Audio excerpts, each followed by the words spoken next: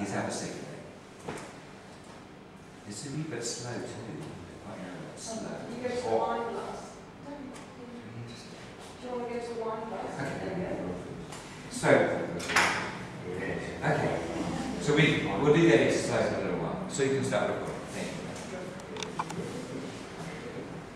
you. So let me give you a background. In relationship therapy history, there are several models that have predominated. Some of you may know some of these models. The first to come to New Zealand was something called Imago. And Imago was also related to attachment history, to the way people attach to their caregivers in childhood. So let me start to talk a bit about attachment. It's a word that most people don't understand. Fundamentally, when you enter a family, you learn how to relate or not. And the way you learn to relate basically sets a pattern that you take through your whole life unless you consciously change it. And we know this because, in fact, some really interesting research has been done with toddlers. So a woman called Mary Ainsworth did research. She called it the strange situation. She was a student of John Bowlby, who was really the person who got attachment theory understood in the 50s. Mary Ainsworth did her research in the 60s, and the words that I use here today on attachment patterns are the same as she used. Almost the same. And what Mary Ainsworth discovered was some children were naturally predisposed to making connections with people, and some learned just to do their own thing. Fundamentally, there were two positions children would take. And fundamentally, that's the way it works as adults. Either you're a person who really, really wants lots of connection, and you get, we call that style anxious and secure, because you tend to get anxious if there's not enough connection. The other option is you don't need as much connection, you're quite happy to go off and do your own thing. And you like a partner maybe, but you can be just off and doing your own thing. You have to be task-related, task-focused, and so on. And that style is called avoidant. Now, it's only avoidant. It's not really that it's avoidant in the sense they don't want partners. But what happens when conflict occurs, those people tend to be distant. They don't like the heat of the conflict. And some of them have grown up in environments where they've learned not even to trust their own feelings as children. So they've learned not only not to like the feelings of someone else who is heated, but they don't like actually feeling heated themselves. So they even close down to themselves. So avoidance are sort of those two types. But we also know that that's not the whole story. So even though Imago was based on basically attachment styles,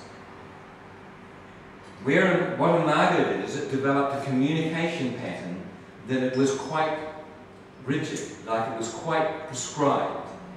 And I know couples who still use that pattern that they were taught in using Imago. But since then, another modality was developed called emotion-focused therapy.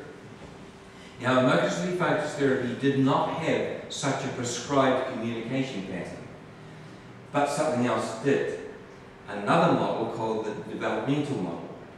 Now, the developmental model arose out of work in the 70s and 80s by a number of therapists. And my favourite is a woman called Virginia Satir. So what Virginia Satir did, she was a family therapist in the 70s and 80s. And she realised, she worked mostly with families rather than couples, and she realised that in actual fact, people just couldn't listen to each other. And there were certain dynamics that were going on that caused that problem. Now, when most people get into trouble in relationships, that's the problem. They can't listen to each other, and they get worked up with each other, and they simply can't stay calm. Or one gets fired up and the other backs off. The anxious type gets fired up, the avoidance back off. Now, what we know though is that there are some specific skills and understandings you need in order to do listening well, and in order to be calm with your partner. You really need to understand how each other is wired, particularly attachment styles, and you need to know how listening works. So what Virginia Satir did is she developed something called I statements. And in the therapist world, I statements are famous because they were the first attempts to really get people to calm down and talk about themselves. So I'm feeling upset because, that sort of thing. EFT, emotionally focused therapy, does not use that structure. And we now know you don't need to use a structure, you've just got to speak for yourself. But the real difficulty is, when you've got different attachment styles, and as I said, all couples have different attachment styles, you see each other through the lens of that style. Now that's a problem, because it means you tend to see the other as you would deem them to be. So for example, let's suppose an avoidant distances themselves from an argument. The person who's anxious, because they would connect in order to get something sorted, they're going to read that as being cold, distant, uncaring, or whatever. They don't read it as he's not coping. Can you see the problem? So what happens after time is people get very, very resentful that in fact their partner basically is different. Because they think their partner should be different than they are, because the way they're seeing a relationship is completely different. Now that resentment causes a problem. In fact, it completely sabotages relationship. So what happens to resentment, and you'll know about resentment because most people have experienced it one time or another, and you can even experience it with your children. But the thing about resentment is, you start to feel resentful because this other person is doing A, B, C, and I would prefer them to be doing X, Y, Z. And why aren't they doing X, Y, Z? Because that's more functional, because that's what I do. Right? So what happens when they get resentful, and then the next step is really interesting. If you have enough resentment, there is a point where you start to see your partner through the lens of resentment. Now that's a turning point, because what you do then is you start to see the glass half empty all the time, or most of the time. And you can see what happens is love dies, because it seems like the partner is permanently a problem. The only way you can stop that resentment is to understand yourself and your partner, how you got there, and how you can now get out of it by doing something different. Are you with me? I've just overlooked to tell you something that's important. I see people writing notes. That's all right, it's fine you're writing notes. I wanted you to turn to a page in the book where you can write about you and your partner.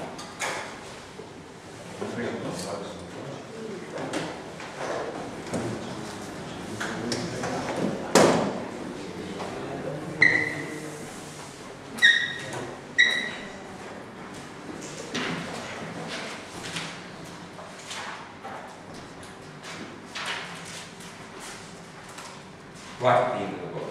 I think it's just before the bibliography. So, turn page 242. 242 and 243 are identical pages.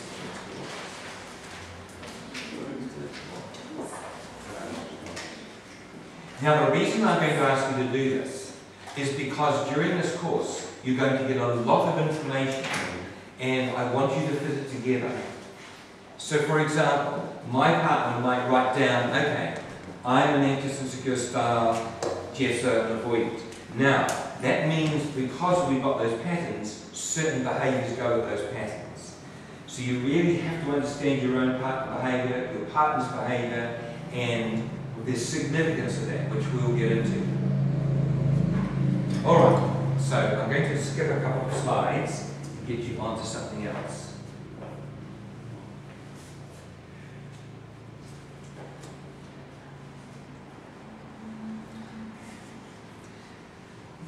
All relationships are hard work. If you think yours is hard work, it's a very, very big club you're part of. The only time that wouldn't be true is when you've got a perfect dysfunction happening. the example I've given is where the perfect steamroller marries the perfect doormat. So what happens then is people have what we call an interlocking pathology. Their problems work perfectly with each other. So one person is very disempowered, doesn't say anything, and the other person dictates terms. Sometimes people find that fine, but actually most of us won't, and so most relationships are hard work. Relationships, number two, get into trouble because of unseen dynamics, as I've said, that affect all human beings and all relationships. You can't be outside that field. Everyone's in the same boat. The invisible dynamic is the problem. And it really is one person the problem.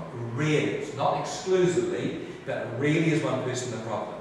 Problems arise because of the differences as I've just described. All adult programming in each of us has its origins in childhood, and until unless you address that early conditioning, you are living like a robot.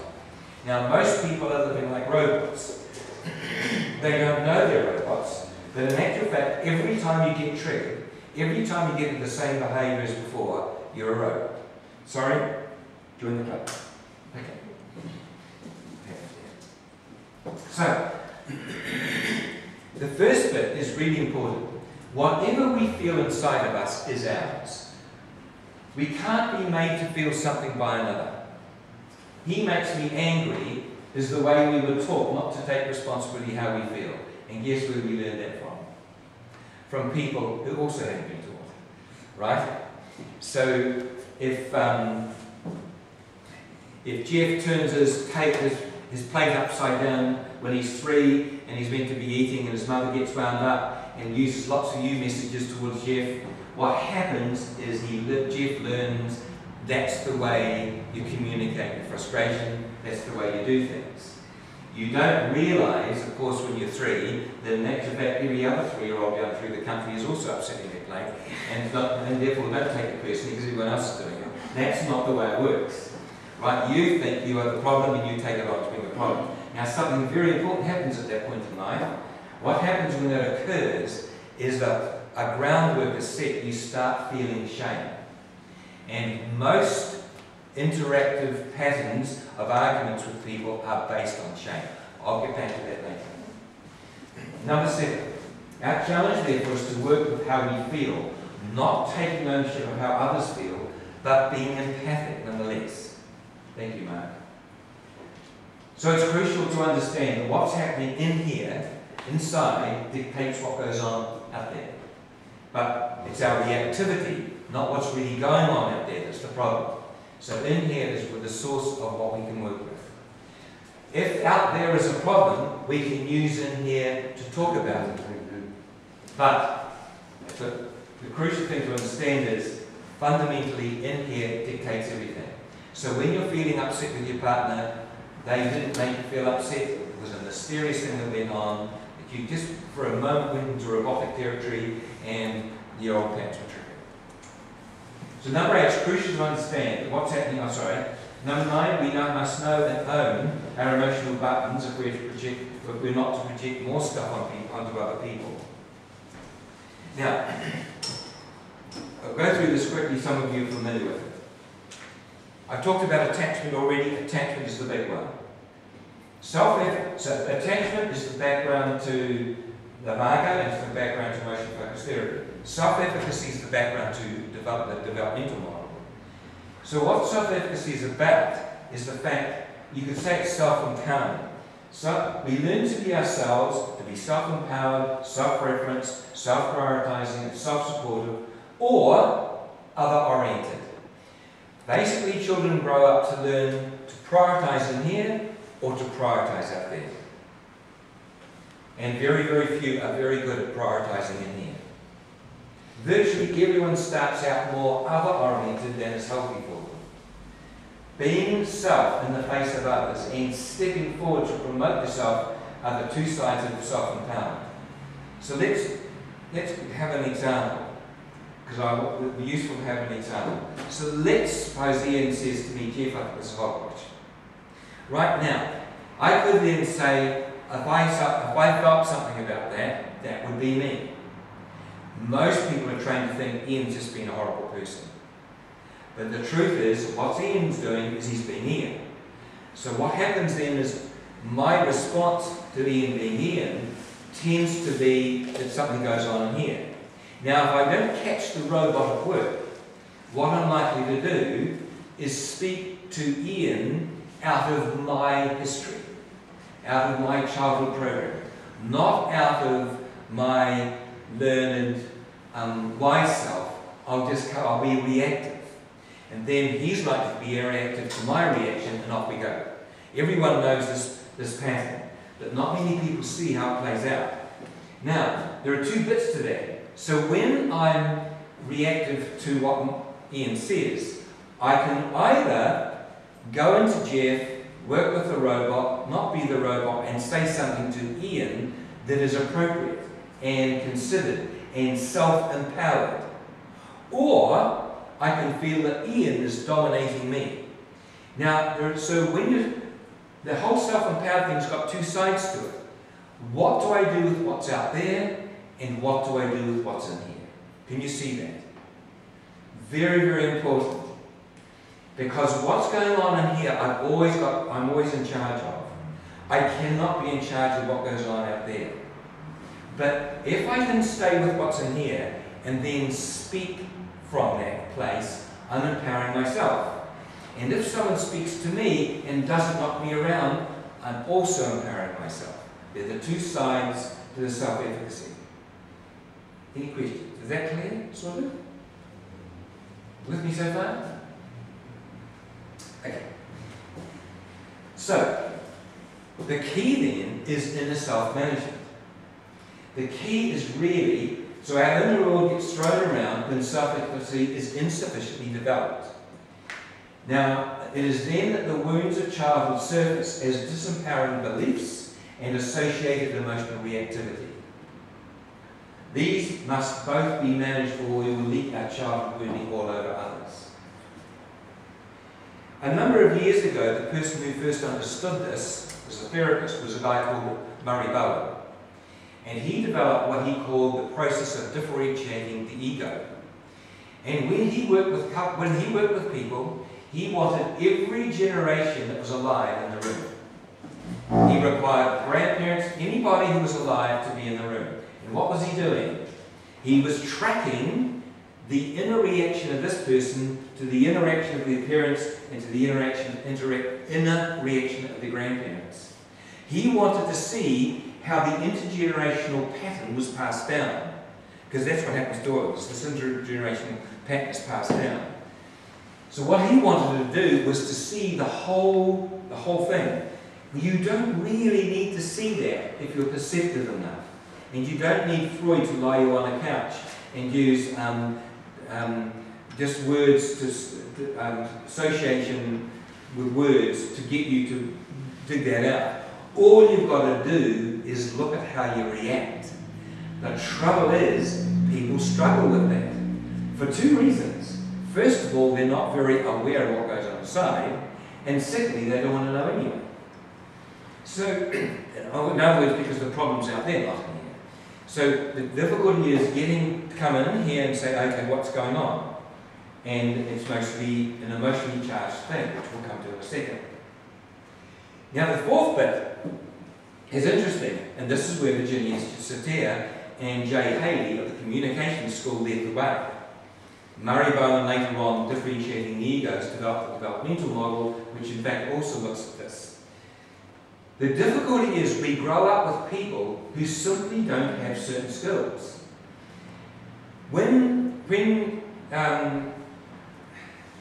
Rogers first started counselling, his thesis was, if you just let the person and reflect, eventually they'll heal themselves. They'll go within and they'll get all the answers. But we now know that ain't the case. Even though this was in the 60s when he started the counselling model, 50s and 60s, we now know that you can listen to a person forever and they will never contact what they need to do for themselves because it isn't in there.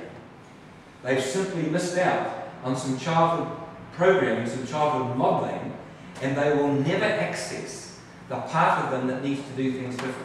This makes sense? Now this is important because it means we grew up with relationship skills, so we all grew up with some good modelling of how to relate. Our parents weren't usually disastrous, but they had some skills and others were missing. But usually we missed out also on the modelling of how to relate skillfully to those close to us. Now this has left us with a relating skills shortage, which now must be learned. And the number one thing that's short in most relationships is how to listen. Now, you'd think that how to listen would be straightforward. It sort of is, but the trouble is, it gets derailed by number 3. If inner management isn't working, people will ramp up and they will shout at each other, do all that stuff, or just disappear. So they don't do the inner management, so they actually can't do number 4. Does this make sense? So, just to go back, it is crucial you understand your attachment style, because once you understand your own pattern and your partner's pattern, you'll realise you are both victims of what you didn't see or know.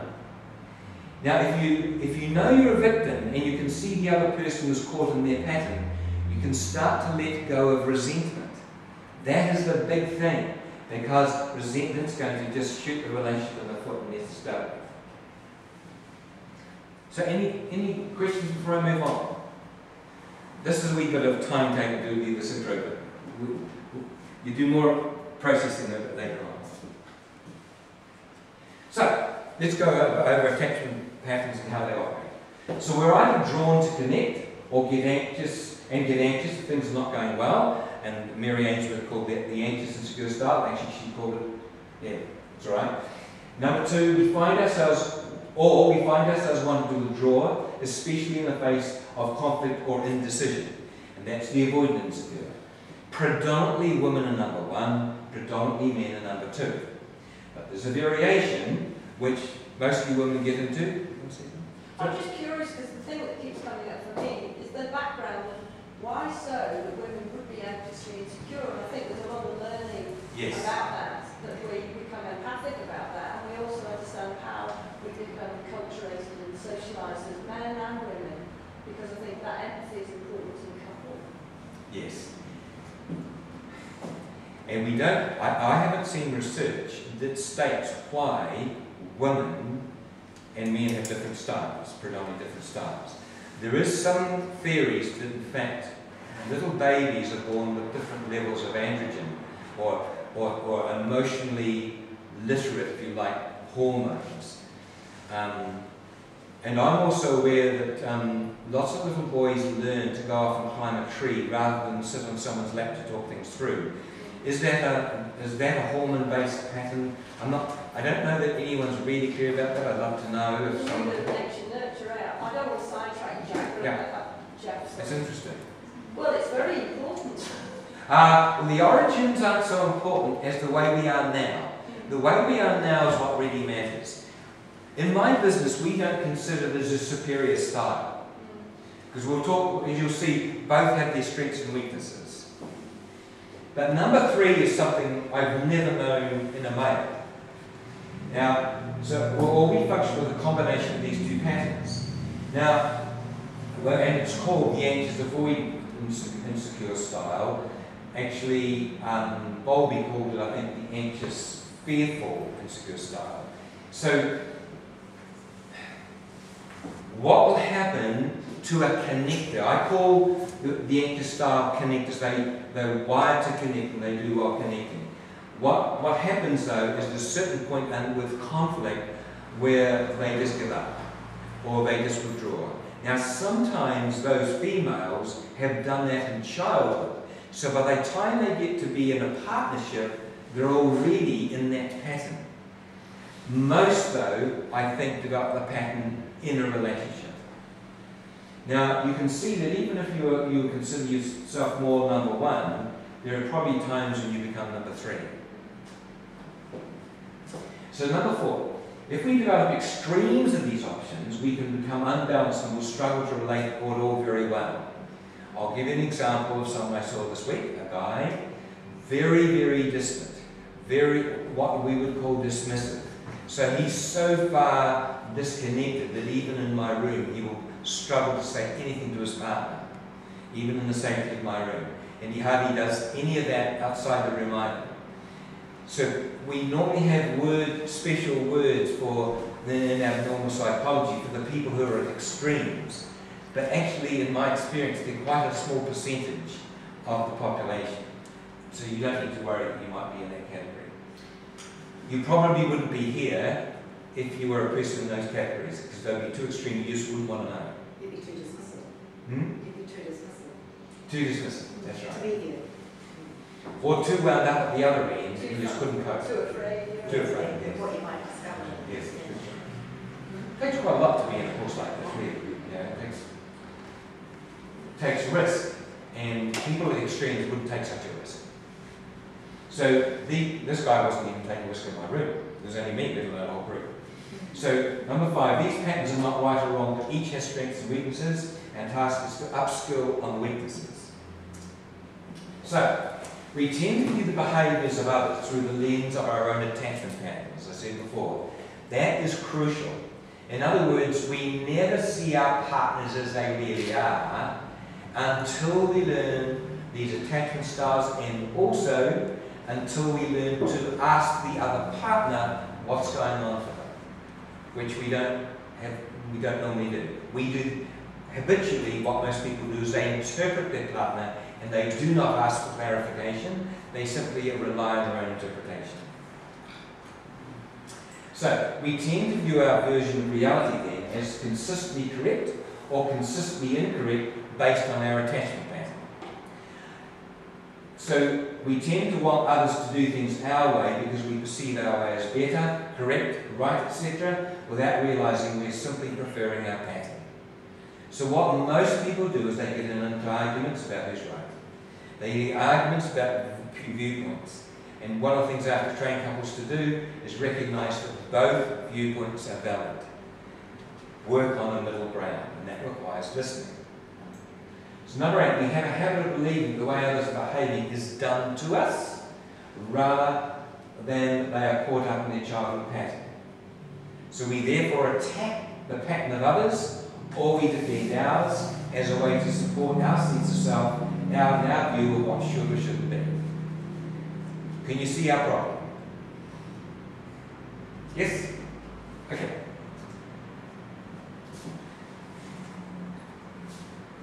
Any comments? Okay, I'll quickly go through this because there are bits in here. Sorry, I have a question. Yes. Another one. Previous one? Yeah, you talk about, sorry, in your book, you've also got secure attachment, but you haven't mentioned that here. Is that because you don't think anyone is securely attached? Is everyone one or the other? Okay. Very good question. If you go online and look at the videos online about this stuff, they talk about 50 or 60% of the population being secure. Well, I haven't met that population yet, and I'm sure it's not in this country. But I don't know where that is. They don't need therapists. What's that? They don't need therapy. No, they don't. So they come see. So I've missed them all because they're all out there doing really well. I'd love to think that was the case. I would say that at the most 10% of the population is secure.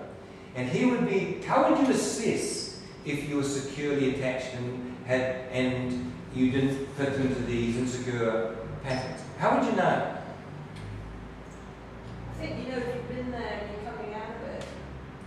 Well, that's a situation where you've learned to become more secure from being, say, anxious and secure, right? So you've upskilled yourself. But if a person was naturally secure, what would they be doing that the rest of the population would struggle to do? They wouldn't react. Exactly. It's a simple measure. If you never react to your partner, you're secure. If you react ever, you're not. Simple.